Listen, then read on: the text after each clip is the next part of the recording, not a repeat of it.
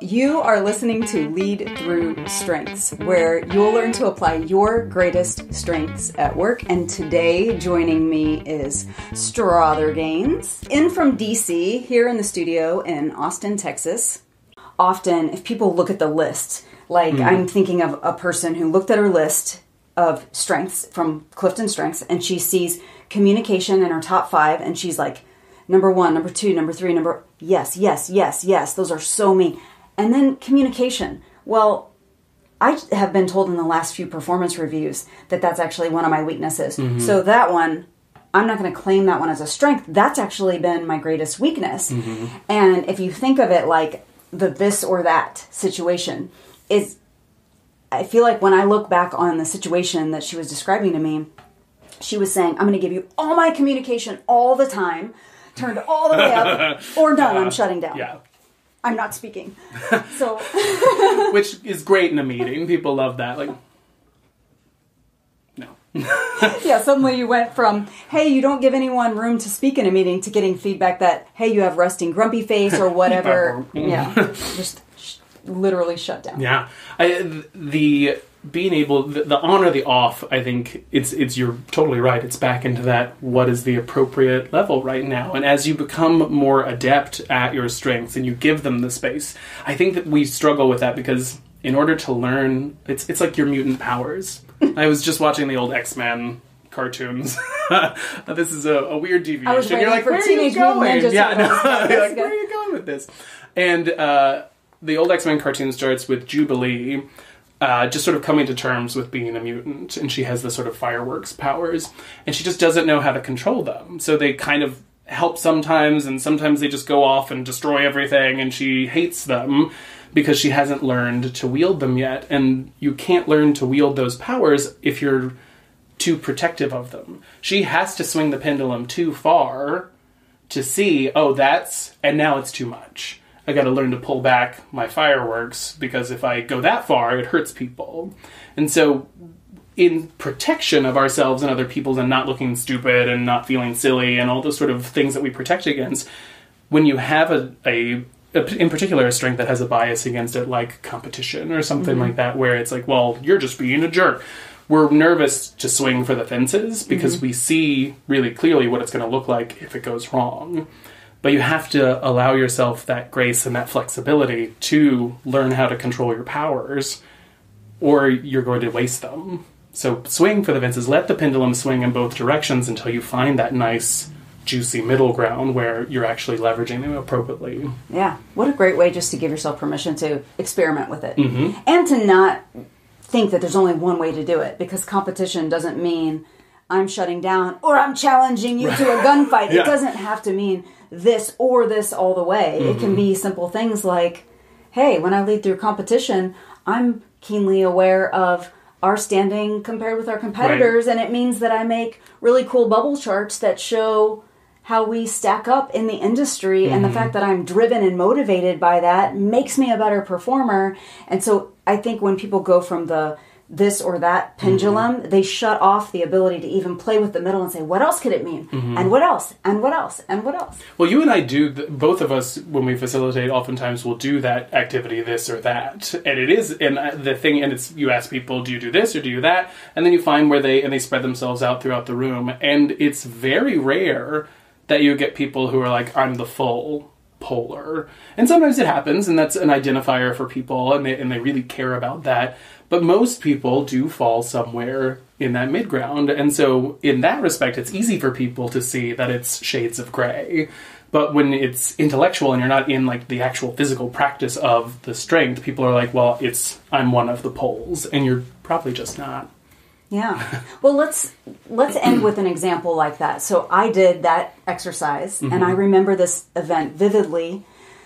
The woman led through intellection, and it was a question in my this or that exercise. I was having them line up on a continuum, whether they do their best thinking when they're in the midst of a group conversation, or if they're able to be alone and do the deep thinking on their own.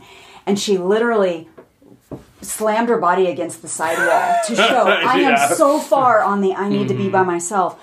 but she was in an environment where she was not allowed to work from home, and she didn't have any physical space where she could be alone, and she felt like she was always getting barraged with collaborate and group work and all of these things, but she's saying, I can't be at my best like that, and I need you to know it. And so that was a moment where she could bring it out and say, I need more alone time. I need to go in my cave to think. But how do you do that where if you just decided, I'm going to maturely bring that up at work, I feel like I don't have a physical space to do that, without sounding like you're having a temper tantrum and stamping your feet and saying, I need my corner office where I can be alone. You know, how do you first you have to learn that you have that need, and that's difficult enough. StrengthsFinder can help a lot with that. But once you realize, I have this need, but I don't know how to bring this up with my peers or my leader without sounding selfish or like a child or absorbed in me and not thinking about the business needs or how the culture actually works. So how do you face that? I think the first piece that anytime we're asking for something like that, framing it in what's in it for you instead of for me. If I come to someone and I say, well, I need a corner office because I really need time alone and I just need you to make this accommodation for me, like deal with it. You're not going to get any good work from me until you do it. Like, even if I have that corner office, I'm already like, no. You just sound like a brat. Yeah, I don't want to give that to you because you're just complaining right now. But if you can frame that for me in, here's how I produce my best work, especially if you've done like a team StrengthsFinder type thing where everybody kind of knows and we're all sort of moving into that methodology. We get it. Let's find a way to activate yours and activate mine. How can we make space for everyone? If you're lucky to have that culture, then framing it that way. Say, hey, you want the best work from me. We've found, like one of the things I found in my report is that I do my best work like this, and I don't feel like we have access to that. Is there any way, what could we do? What could we do? Instead of do this, saying, what can we do to make this work? And then it's a co-creative process. Then you are collaborating and you're giving them the opportunity to throw something out there, which maybe you've not considered either. Yeah, maybe you don't have a corner office, so you get to go down to the park outside, and instead of someone thinking that you're just messing around out there for an hour, you're actually at the park alone doing your thinking time, and you come back, and when you show that you produce better work that way, then people will say, oh, okay, yeah, go do your thinking in the park, because we want that brain power that comes back when you do it. And don't let your anticipated thoughts of what you think people will think about you stop you. Because I think oftentimes we're trying to project ourselves into other people, and we usually get that wrong. So when you think, if I went to the park, I bet they would think that I'm lazy, or I bet they would think I'm just slacking off, then tell us you're not. A lot of times we're very nervous to throw those things out there, especially if it feels like an accommodation or something that not everybody gets. People feel like, well, I have to do things the way they've been done. And there's no rule that says, well, we have to do things the way it's been done. And if you can frame it and you're going to look at what you get from me, and sometimes you might have to have a little data to support it. Like, this week I tried out this thing, and I found that I produced so much better, or it was easier to work with me, or I had an easier time in this way.